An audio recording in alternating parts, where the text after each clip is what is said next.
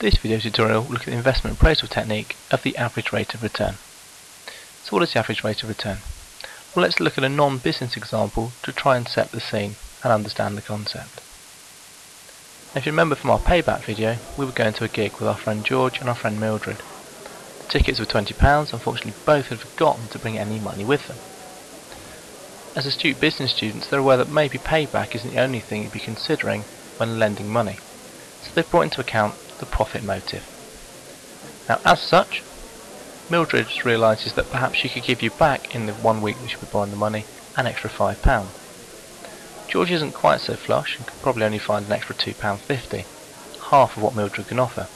However, George is borrowing the money for 4 weeks, so in total he'll give you back 4 lots of £2.50, so £10 on top of the 20, so in total £30. Mildred only borrowing the money for 1 week. On top of that £20, therefore, that would only be an extra 5, so she can only give us back £25 in total. So just looking at those two figures, George might seem to be the most attractive person to lend money to in terms of return. We get 30 back from George, but 25 from Mildred. However, don't discount the thought clouds at the top. They actually tell us something very important. George, even though he's going to give us back more in total, doesn't give us back quite so much on average for each week that we're lending money for. This is perhaps summarised by the figures which represent the rate of return. George will actually give us back 12.5% each week. That's what £2.50 is, from £20. Mildred gives a 25% return. That's £5 out of 20. So perhaps looking at those figures, Mildred gives us a better rate of return.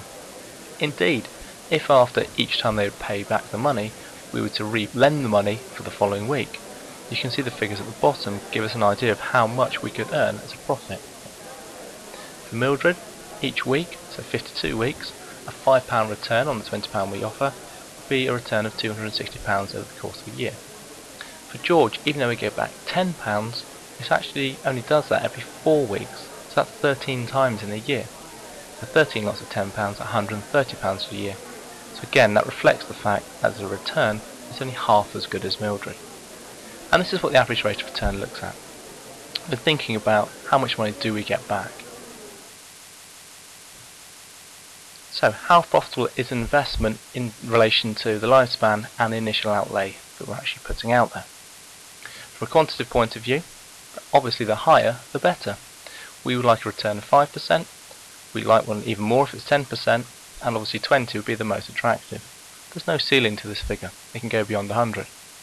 The greater the return on investment, all the better. We can also compare outcomes. We can think about alternative options. In this example we looked at George and Mildred. For a business case study, it could be 2 potential investments in factories or locations. So which one gives a greater return? We could think about against targets. So we only had one example, does it meet the targets that we're looking for? So we may be given a very specific target for ARR performance by the director within the case study. We can also link this to ratio analysis. So think about return on capital employed. If the return was 10%, if historically the company's only made a return of 5% on investments, or return on capital employed, perhaps this is probably quite a good investment. It's better than they've done in the past.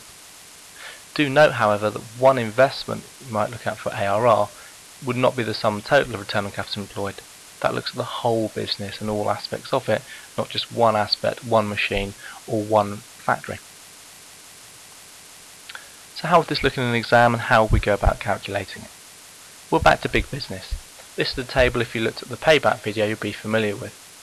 So we have here a table that might be in one of our appendices, which shows us the initial cost, which is £750,000 in this example, and then the cash inflows, tabled, and at the bottom the cash outflows each year for the 5 years of the lifespan of this investment.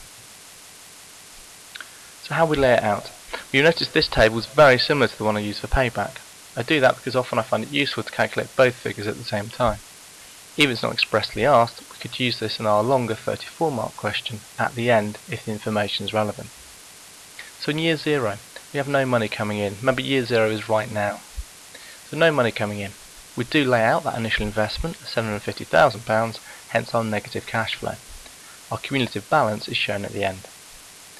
Year 1, £150,000 comes in, cash outflow of £7,500, so that's a positive cash flow of £142,500.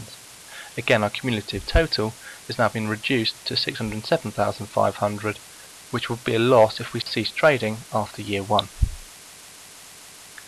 Year 2, again, more net inflow, which brings that balance down to 415. Year 3, down to 162,500. By the time we reach year 4, we're actually starting to pay back, and you'll find at the end of year 4, we've actually made, at this point, a return of £90,000. So if we cease trading, we'd have some profit.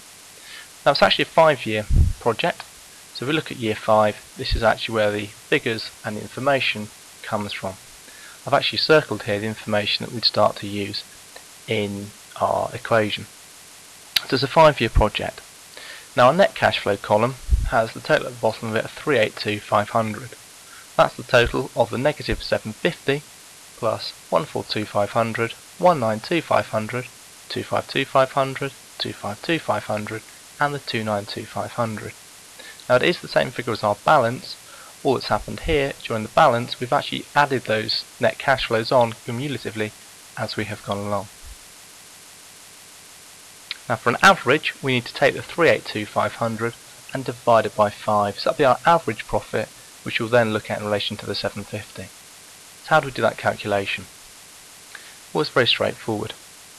We take our total profit and divide it by the lifetime of our return. So 382,500 divided by 5.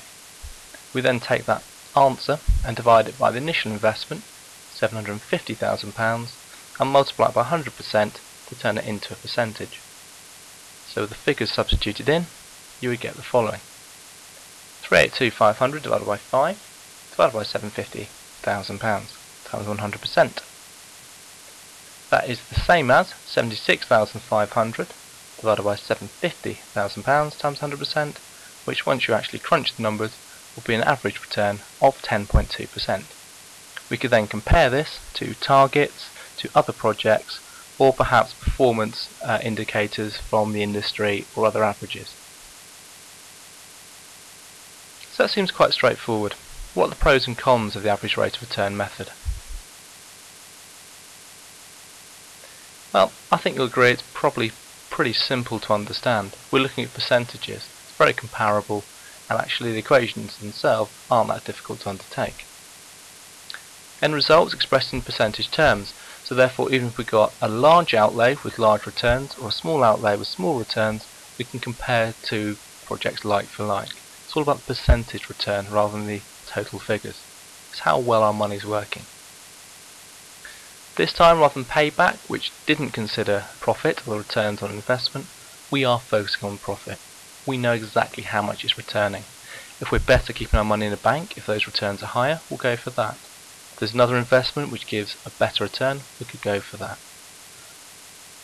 However, one really big disadvantage for average rate of return, it doesn't actually take into account the project duration or the timing of the cash flows over the course of the project.